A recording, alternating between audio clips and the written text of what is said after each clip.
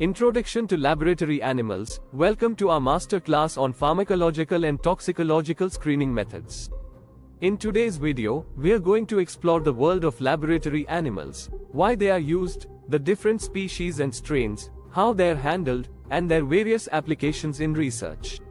Let's dive in. Segment 1, Definition and Importance. General footage of laboratory settings and animals. Laboratory animals are non-human animals used in scientific research to study biology, diseases, and the effects of treatments. These animals provide critical insights into how diseases develop and how new therapies can work. Their role is essential in advancing medical science and ensuring the safety of new drugs and treatments. Segment 2, Common Species and Strains. Footage of each animal species as they are discussed. Let's look at some of the most commonly used laboratory animals and their specific strains.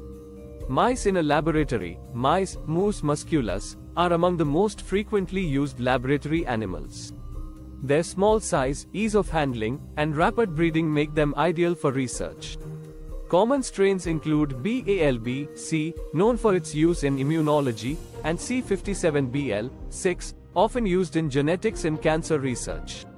Rats in a laboratory. Rats, Rattus norvegicus, are also widely used, particularly in toxicology and pharmacology. Strains like Wistar and Sprague Dawley are chosen for their well-documented characteristics and consistent responses in experiments. Guinea pigs in a lab setting.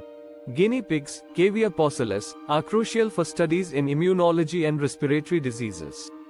They are used to test vaccines and understand immune responses due to their similarity to human physiology. Rabbits in a laboratory. Rabbits, Oryctolagus cuniculus, are commonly used for producing antibodies and testing pyrogens, substances that induce fever. Their size and biological features make them suitable for these purposes. Non-human primates in a research setting. Non-human primates are used in advanced research areas like neuroscience, vaccine development, and behavioral studies. Their complex physiological and psychological characteristics make them valuable for studying higher-order functions and diseases. Zebrafish in a tank. Zebrafish, Danio, are becoming increasingly popular in genetic studies and drug screening due to their transparent embryos and rapid development. They offer a unique perspective in developmental biology and are used for high-throughput drug screening. Segment 3, Handling Techniques. Demonstrations of various handling techniques. Handling laboratory animals correctly is crucial for their well-being and the reliability of research results. Different species require different handling techniques. Tail handling of mice. For mice, a common method is tail handling, where the tail is gently held to minimize stress. Scruffing of rabbits. Rabbits are often scruffed by grasping the skin at the back of their neck. This technique is useful for restraint and minimizing movement.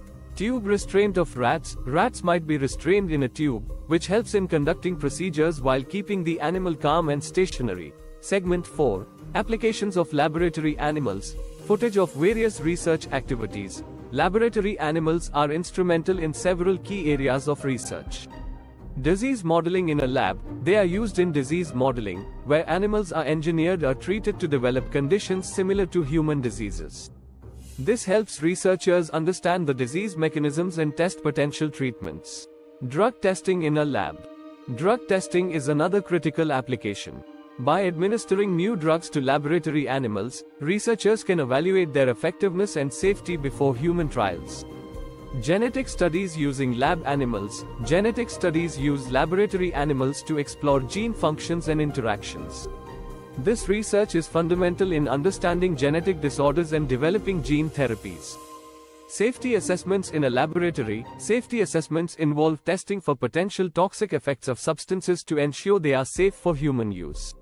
This includes studying the effects of chemicals, pharmaceuticals, and environmental toxins. That's a wrap on our overview of laboratory animals. We've covered their definition, common species and strains, handling techniques, and their various research applications. If you found this video informative, please like, subscribe, and hit the notification bell to stay updated with our masterclass series. Drop your questions in comments below. We'd love to hear from you. See you in the next video.